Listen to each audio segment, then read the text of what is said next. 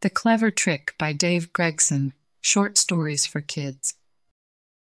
Today we have a book named The Clever Trick by Gregson, Short Stories for Kids. I think they're so pretty. I hope you guys really enjoy it. I love it. Please give this video a like if you enjoy it, and don't forget to subscribe for more stories. Thank you, reading. So, here we go. Mr. Squirrel and Mr. Rabbit were good friends ever since Mr. Rabbit saved one of the young squirrels from a cat by taking him down his hole. Mr. Squirrel and his family lived high up in the tall oak tree near the top of the hillside. Mr. Rabbit used to look up at the tree sometimes and shade his eyes against the sun. "You almost live in the sky," he would say to Mr. Squirrel. "I would be afraid of falling." "Oh, it's not too bad, you know," Mr. Squirrel would say, trying not to look pleased, for he was very proud of his home, and from his front door he could see all the hollow. Mr. Squirrel didn't like Mr. Rabbit's dark home in the earth. But, of course, he never said so because he didn't want to hurt his friend's feelings. Now and again he went into Mr. Rabbit's warren for tea or a game of cards, but not very often. They spent much more time sitting in the grass on the hilltop, talking and relaxing. "Almost blackberry time again," said Mr. Squirrel to his friend one day as they lazed about in the sunshine. "My goodness, so it is," said Mr. Rabbit. "How time does fly. It seems like only yesterday that we were gathering them last." Mr. Squirrel and his family ate a lot of nuts. Mr. Rabbit and his family ate a great deal of lettuce and other green stuff. But both families were especially fond of blackberries. They were a great treat to look forward to. "I can taste them now," said Mr. Squirrel, rubbing his tummy and bright eyes twinkling. "What about Dog?" asked Mr. Rabbit, looking at his friend. "Don't forget what happened last year." The two animals looked at each other sadly and were quiet. They were thinking of Old Rat, who had gone picking blackberries the year before. Old Rat was quite deaf and had not heard Dog creeping closer until it was almost too late. There was a great chase up the hillside, and Old Rat had just managed to get to his hole. But not before Dog's sharp claws had given him a nasty scratch along his back.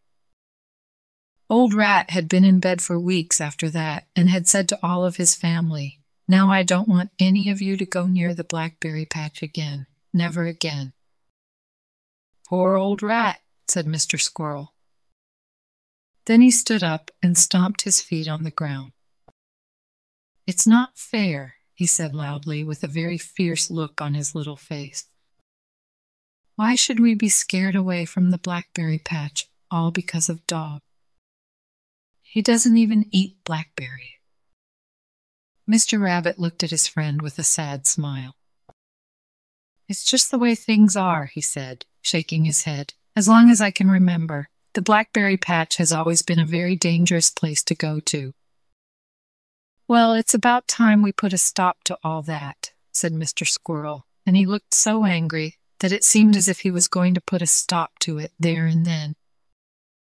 From where they were sitting near the top of the hillside, the two animals could see the blackberry patch at the bottom of the hollow.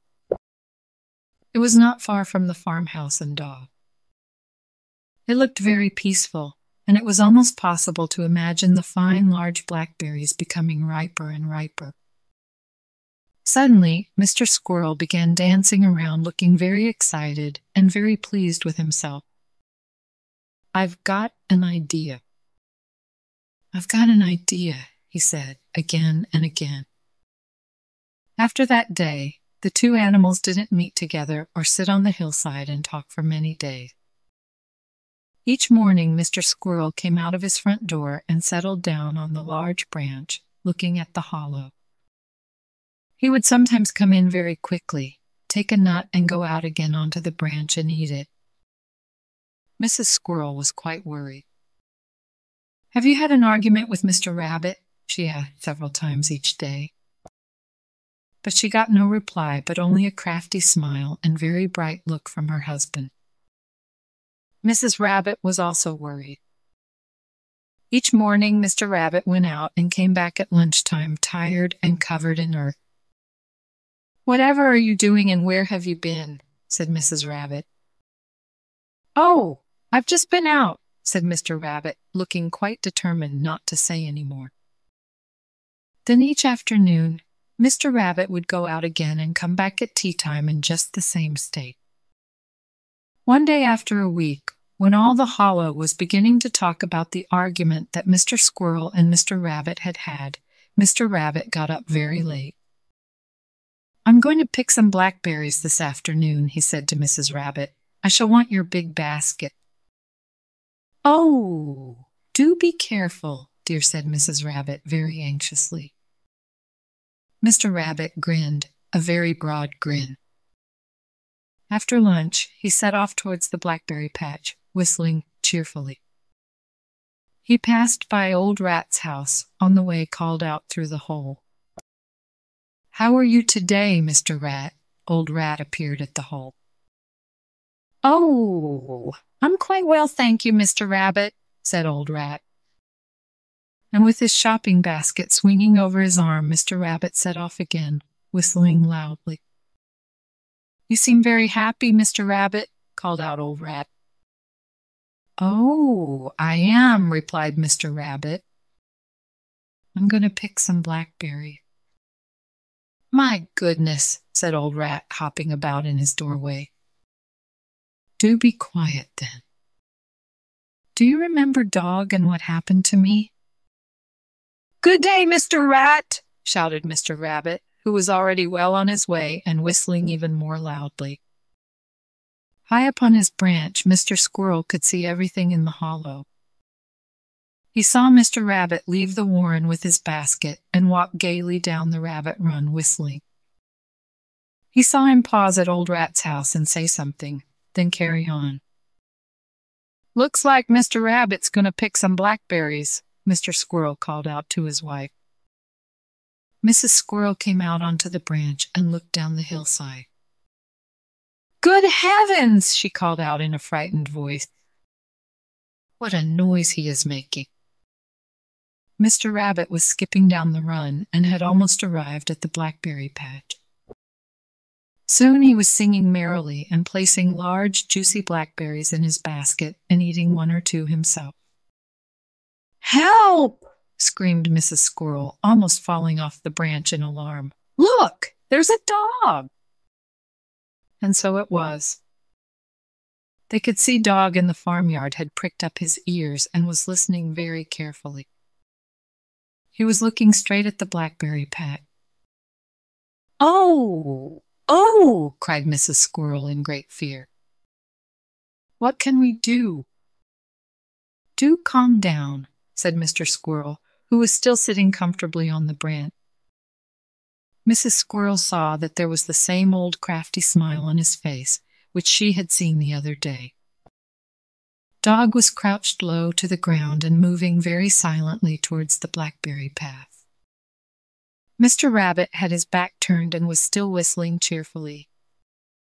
Dog's great red mouth was open, and his huge teeth could be seen. Nearer he came. Then he stopped and seemed to be getting himself ready for a mighty spring. Mr. Squirrel stood up on the brand and waved a large white handkerchief. As though he had bounced off a spring, Mr. Rabbit dropped the basket and shot into the blackberry patch.